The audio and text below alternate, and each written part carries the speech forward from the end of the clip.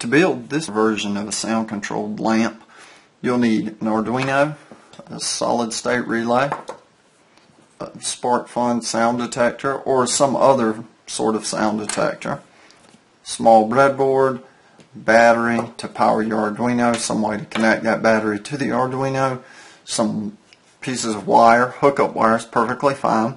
You'll also need two connectors that will slide in to two of the lugs on the relay, as well as this is just a cheaper extension cord, one of the two-prong extension cords, and you'll need two ring terminals that'll fit the size of the extension cord.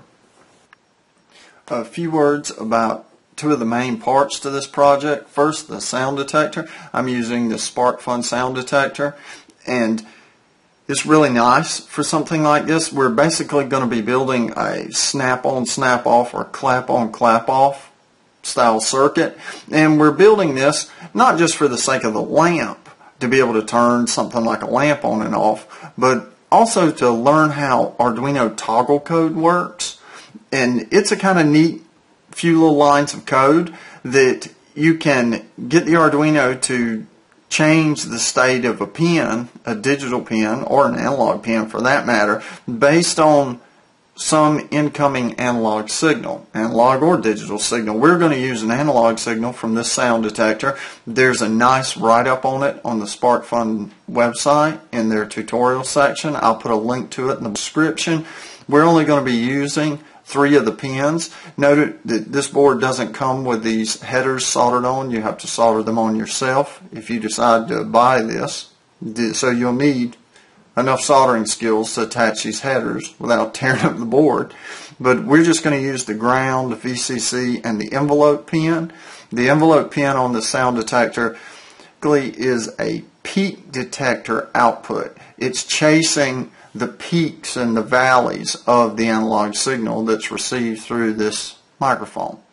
And there's a write-up circuit schematic, and everything you could ever ask for about this particular board on the Sparkfun website.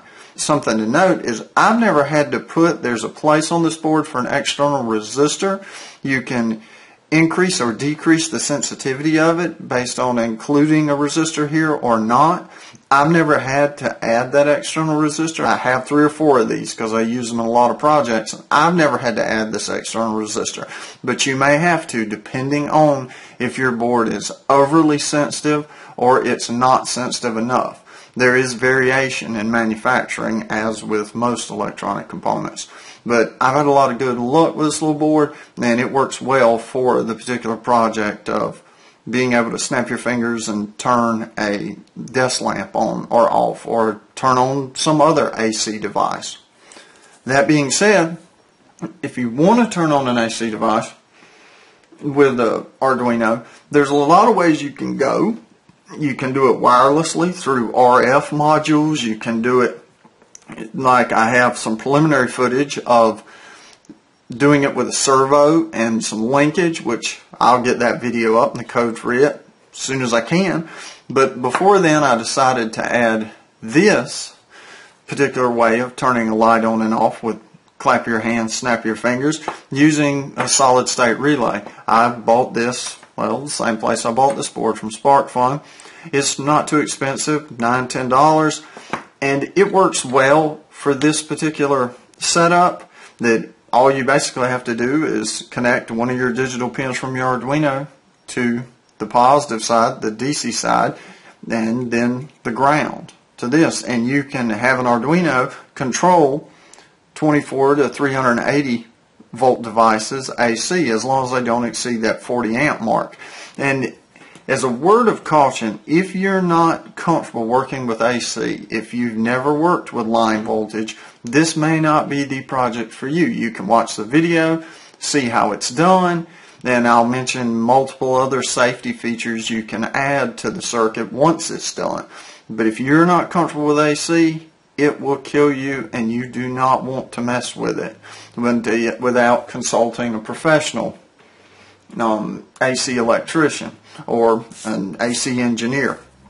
I'm just showing basically of the theory of how you could do it if you want to control a lamp.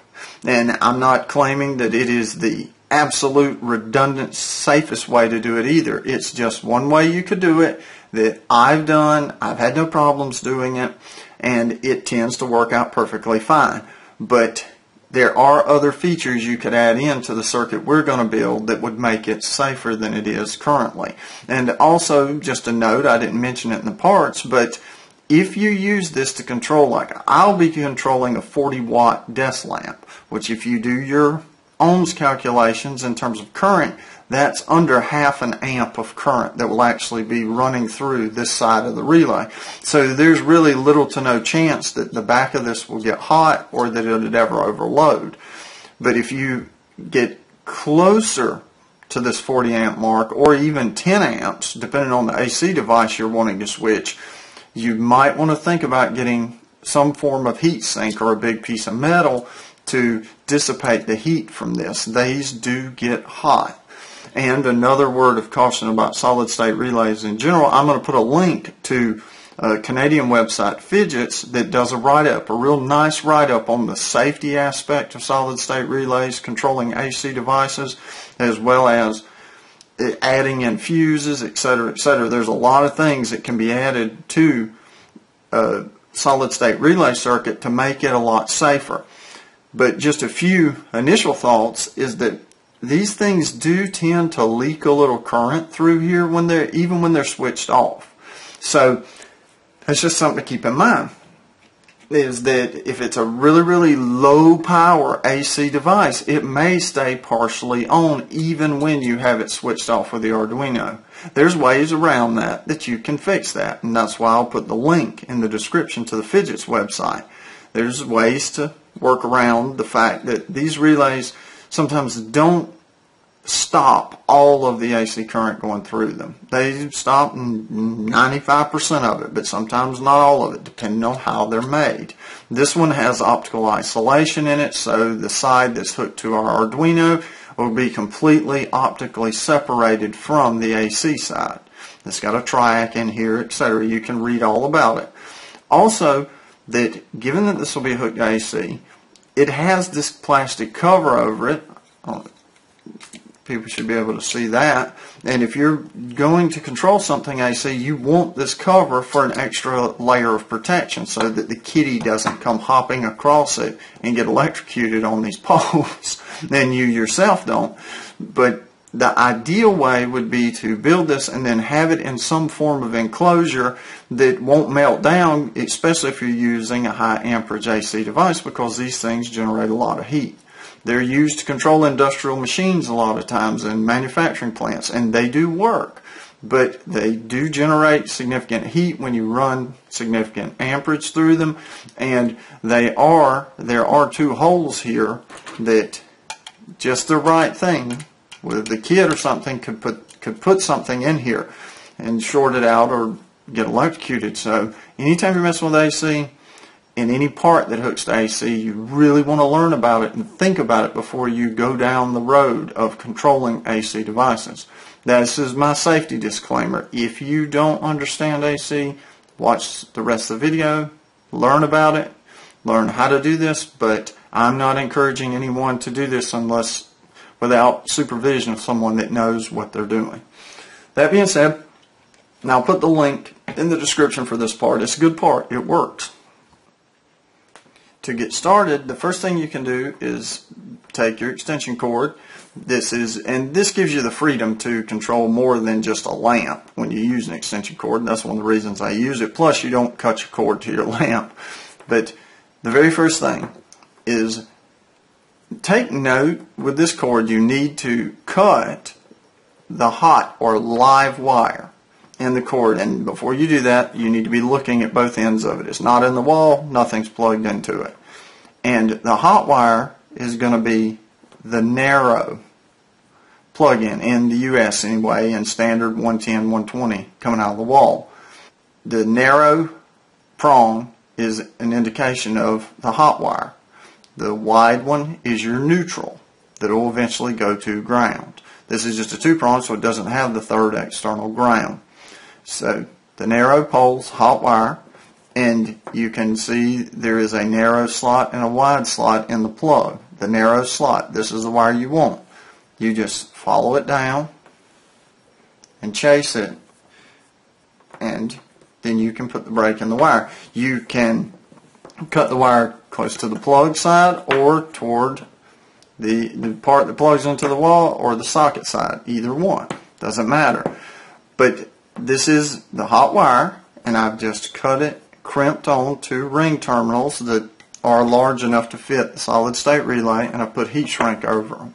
That's all that's been done here. The particular solid state relay I'm using, the diagrams indicate that the load needs to be hooked on pin 1, and then toward the wall needs to be hooked on pin 2. That's just the circuit diagrams. You could do it either way, given that there's a triac in here. Some of these, though, can be directional, so you want to pay attention to what side do I hook the load on. Sometimes that matters, sometimes it doesn't with solid state relays.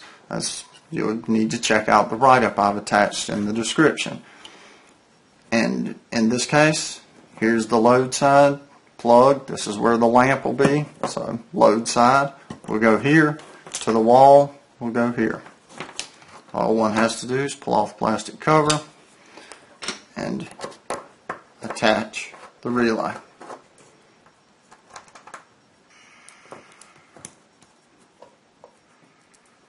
You'll want to make these snug. You don't have to strip them out or anything like that. You don't have to gall them. But you do want them snug. You don't want this coming out. That's why we use ring terminals rather than slip terminals on the AC side. And then, once we have our relay and our cord, note this cord's unplugged. Always unplug anything when you're working with AC before you go into the circuit. And then these are just two pieces of standard hookup wire with the terminals hooked onto the end. They're the right size to slip under the lugs on the relay. This is the DC side that will go to our Arduino. And then on the positive terminal, we'll need one as well. At this point, you can put your plastic cover back on. You could test this.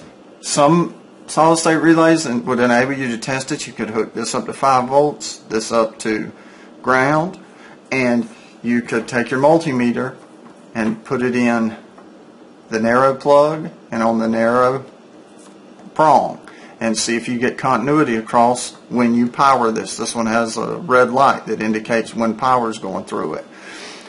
I would encourage people to do that. See if you have continuity between these. If you don't, then look at your data sheet and see what is the internal setup of this relay. Should I be able to have continuity here or not, or does it actually take an AC signal running through the AC voltage running through the wire to trip the solid state relay in the open position? You just can check it. But if you have a relay like this one, you can put your multimeter on the narrow prong, put it in the narrow prong here, hook your 5 volts, 9 volts. This is a 3 to 32 volts DC. So anything in that range you could hook up to it, and make sure that you have continuity across these two poles. If you've got it across this one and this wide one, you know that you've cut the wire in the wrong place. So that takes care of the AC side of the circuit. Now for the Arduino and sound detection side. As I mentioned, all we're going to use is the ground, the VCC, and the envelope pin. You just take your sound detector, plug it into your breadboard, like that. Then you can hook up the ground of the sound detector to the ground rail of your breadboard.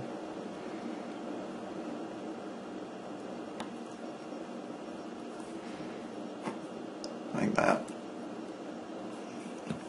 And you can hook the VCC of the sound detector to the positive rail. That's all there is to it. Then enters the Arduino, and you'll want to connect the 5 volts on the Arduino and the 5 volt slot to the 5 volt rail on your breadboard. then the ground, either would do, but just make sure that you hook the ground to the ground rail of the breadboard and then the ground in the Arduino, just like that. Then we can hook analog pin 1, that's the analog pin we're going to use, to the envelope pin on the sound detector. And the envelope pin is this one. So that's hooked into the envelope pin, which has peak detection circuitry. So there's A1 goes to the envelope pin on the sound detector. At this point, we can give ourselves some room, connect the ground rail of our breadboard to the other ground rail, and we're going to use digital pin 7. You could use any of them you want, but I'm going to use digital pin 7. There's digital pin 7 on the Arduino, just to one of the rows in the breadboard. Now we can zoom out a little bit. And that's the completed circuit as far as the Arduino side goes. We have our sound detector. The envelope pin from the sound detector is connected to analog pin 1 on the Arduino. The 5 volts pin on the Arduino is connected to the VCC of the sound detector, and the ground on the Arduino is connected to the ground pin of the sound detector. And in turn, we've got our ground rail of our breadboard stretched out, and now all we need to do is enter the solid state relay. Plug one wire into the ground, or the ground wire from the relay into the breadboard, and then in the same row that digital pin 7 is, we have digital pin 7 connected all the way to the positive part of our solid state relay. And that's all there is to the circuit. You can lay it out this way if it helps. At this point, all one would need to do is connect the Arduino to their computer, desktop, laptop, standard USB AB cable. Now we're ready to look at the code.